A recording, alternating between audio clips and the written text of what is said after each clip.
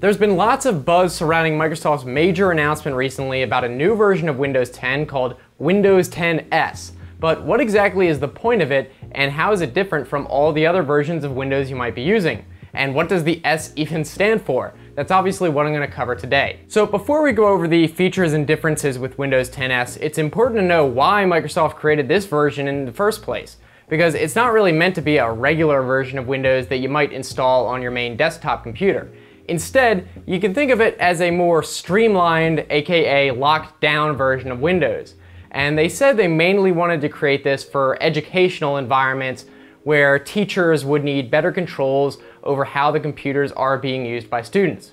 However, they seem to be wanting to put this on Surface tablets as well, which I'll get to later. So with this goal in mind, the main difference of Windows 10S is that you can only install apps from the Windows App Store. And the idea being that if students are restricted from installing any old programs, then they are a lot less likely to ruin it by installing malware or something like that. Now, right off the bat, this should make you realize that Windows 10S is not some sort of upgraded version of Windows, but rather the exact opposite. By design, it's extremely limited, though there are some other differences that are also a bit questionable. For example, it only allows you to use the Edge web browser. Okay, I mean, I guess if you want to lock it down, you could justify wanting to control the browser for security purposes. Oh, but I forgot, you can also only use Bing as your default search engine. Yeah, that's just retarded. Now, besides that last one, I think it's fair to say that we shouldn't exactly be surprised that they have these restrictions, because that's the whole point. You can probably imagine how long these computers would last, or rather wouldn't last, with a bunch of students if it wasn't heavily controlled. And I mean, at least as a regular computer user, you don't have to use it, right? Right? Oh no. Here's the thing.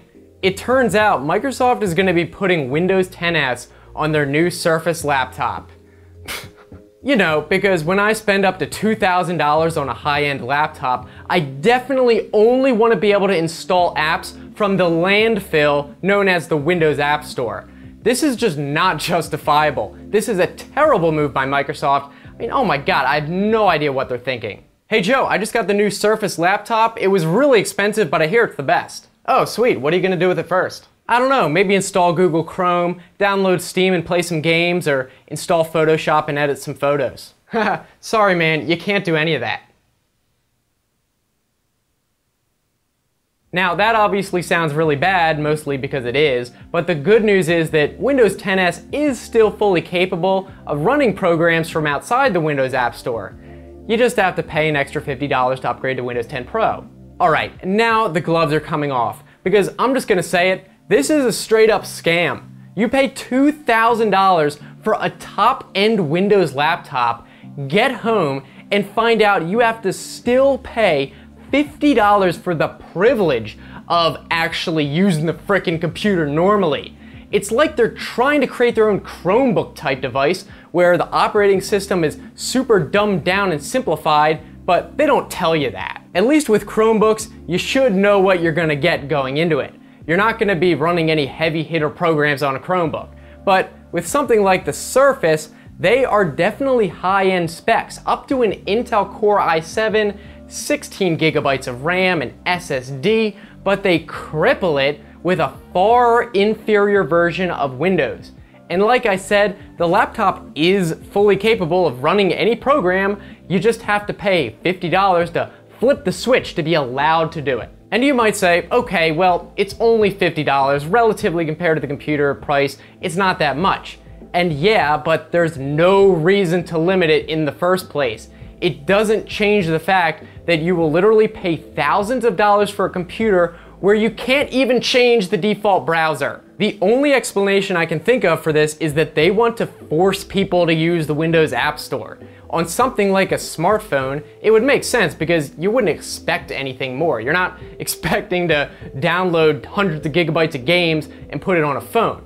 But that is not what someone is going to expect when they buy this computer. They want to be able to do everything. And by the way, the name of it is deceptive too. I mean, Windows 10S. An average person would see that and think it's somehow better. It might remind you of the iPhone S models, which are faster. Or maybe because right on the Microsoft website it says streamlined for security and superior performance. That's like if an airline said that you can fly to your destination faster because of increased security and lighter weight planes, but they do this by handcuffing all the passengers and removing all the seats so you have to sit on the floor. And you gotta love the page that lists all the features. It specifically mentions the ability to stream HD video and switch across apps. Wow, you mean this version of Windows can do absolutely nothing remarkable at all? I mean, come on, there is no way around it. This is an inferior version of Windows. So at this point, you might be wondering, is there anything good about Windows 10s? Well, as I touched on before, the answer may be yes, only if you're not the one using it. By that, I mean if you're a teacher and your students will be using it, or if you're a parent and your kid will be using it and you really have to lock down everything. Also, in a school environment, it lets you create a type of USB key that can essentially copy a system setup from one computer to many. So you can set up lots of computers the same way very quickly. So that's kind of convenient. And it also makes it easier for administrators to enable and disable features across all the devices, such as blocking the use of the webcam or certain menus. Of course, many of these options have already been possible from the group policy settings.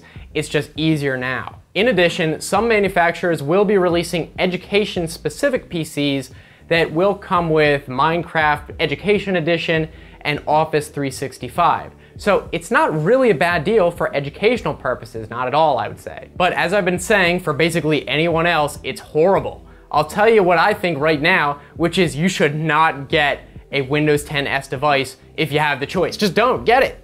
Not only because you'll have to pay extra money to get basic functionality, but also to just vote with your wallet. You might think that an extra $50 is not much compared to $2,000 you just paid for the computer, but why should you? I don't even think it's necessarily a cash grab, because otherwise they would just charge more for the laptop. I think they are specifically hoping that people will decide that they'd rather use the Windows App Store than pay $50. So the way I see it, I hope people will avoid buying this thing just to show Microsoft that we want nothing to do with their crappy App Store. If they don't want to allow my favorite programs on there like Steam, then I don't want to use it. It's that simple. So what does the future hold here? Well, if we're lucky, Microsoft will realize what a horrible decision this is and just give their products regular versions of Windows on non-education products. If they want to really shoot themselves in the foot, they may even double down and try putting this crippled version of Windows on all of their Surface devices going forward. I hope not. If that happens, I can just predict how it will go. People will see how awesome the specs are for this new Surface laptop or whatever else device and think, I think I'll give this a shot. They might even look at the marketing and genuinely believe that Microsoft 10s will be faster and more secure. But when they get it, they're gonna find out really quickly that their shiny new device is not what they expected, and it won't turn out well. I think at the end of the day, this is going to hurt the Surface brand big time. I really do. If there's one thing I know, it's that most people are not willing to change their habits or learn anything new when it comes to computers. They just want it to work right out of the box. And you know what? If that's how it's marketed, that's what I would want too. So when these people start buying this hyped up device and find out it does the exact opposite of what they're told, don't even be surprised when people decide never to buy a Microsoft device ever again. Not to mention when everyone tells their friends about their $2,000 new computer that can't even install any of their favorite programs unless they pay more. So here's what I have to say to Microsoft. Look, you're just starting to pick up speed with your Surface line. I was even thinking about getting one of the high-end versions of the next one you make because they've been just getting better and better. But this time, you blew it, bigly. You're not Apple, you're not Google, so why are you trying to make an iPad or Chromebook or whatever the heck else you were thinking? The whole appeal for the Surface products was that they're highly portable computers in a tablet form factor, but ran the full version of Windows, and it didn't have any of the limitations of regular tablets. So why would you remove the one thing that made your devices stand out from the rest? No one wants to use the Windows App Store, and even if they did, you don't even allow competing software like Steam, Origin, Google Chrome, and countless other amazing programs to be on it. And don't think that I don't know what you're doing, trying to force developers to start selling their programs on the Windows Store by forcing the users to use it. It's just gonna be easier for people to not buy your devices at all. And to everyone else, I guess the best way to sum up this video is, if you're a teacher, Windows 10s might be a good deal.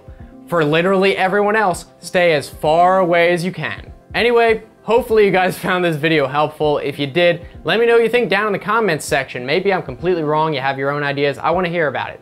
If you wanna keep watching, I'll put some other videos right here, you can just click on those. And if you want to subscribe, I make new videos every Tuesday, Thursday, Saturday, and also consider enabling notifications by clicking the bell. Again, I'm looking forward to hearing from you guys, so thanks so much for watching. I'll see you next time. Have a good one.